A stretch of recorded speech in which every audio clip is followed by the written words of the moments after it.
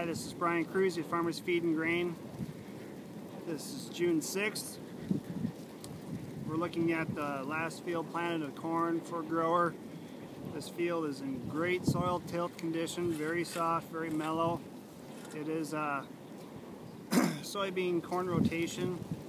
Had light tillage done last fall, had some weed pressure, lamb's quarters, whatnot.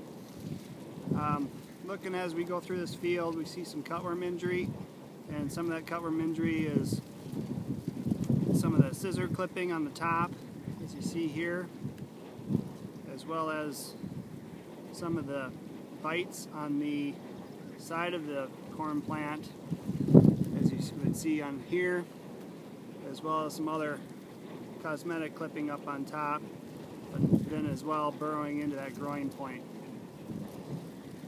On our normal values on corn, recommendations were 2% loss in stand. You would take a application of insecticide to it. As our corn prices have increased, I think we should see that be at 1%. As we see, this corn field here behind me is roughly planted at 32,000, reduced down now to 28,000. And I think it's important that you actually find the cutworm before you make a choice on spraying. I'm going to try to show you this cutworm here that we have grabbed. This guy is a pretty good sized cutworm, and once he unfurls here, he is about inch and a quarter in length. And if you would cooperate with me here, but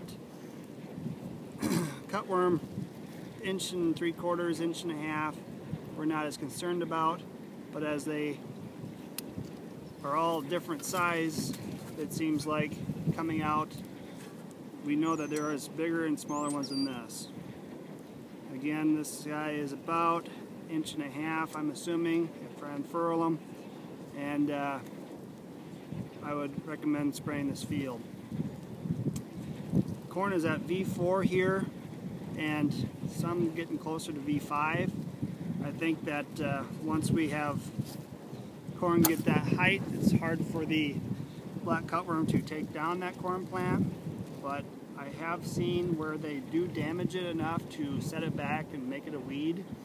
So when we want every plant we can get, let's take care of these.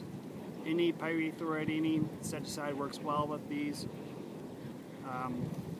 And rain afterwards is not a problem. Actually, it works very well to bring that in. So again, this is Brian Cruz, your Farmers Feed and Grain.